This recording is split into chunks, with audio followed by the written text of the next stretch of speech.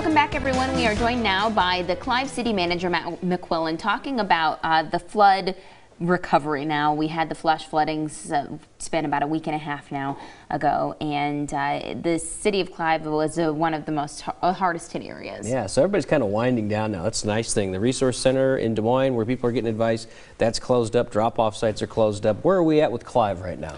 So right now, we've kind of transitioned from the emergency response phase and the kind of debris removal phase to really the recovery phase of from the flood event. So what we've been doing is our staff have been doing damage assessments of the areas that were hardest impacted to make sure we're logging all that information.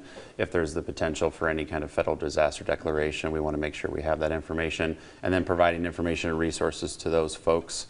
Whether it's provided at the county level through a lot of the agencies that Polk County Emergency Management has been managing, or what we can do at the local level. For example, one thing we're trying to do is for any home that has damage that they need to do some remodeling and some work to bring it back to what it was.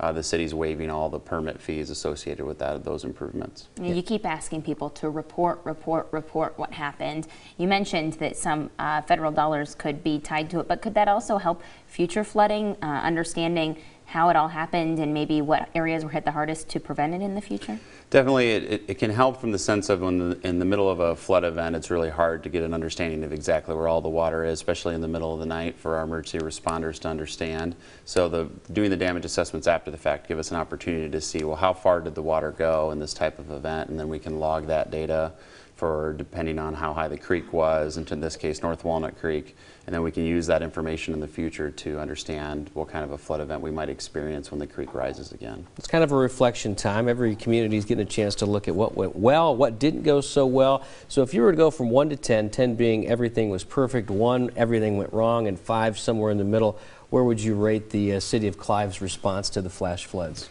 I would never say a 10 because I don't think you're ever perfect, but I would definitely say with the ability to bring the amount of staff that we did at a moment's notice on a Saturday night before a holiday, I would definitely put it at a 9 in terms of our ability to execute our emergency response plan to flooding, which we train on every year in an exercise before the flooding season or the spring season starts.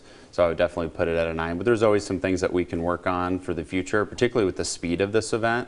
We've never seen anything like that before with North Walnut Creek coming up so fast, so there's definitely some things we can learn from. All right, thank you very much, Matt, for being here. We appreciate it. Yep.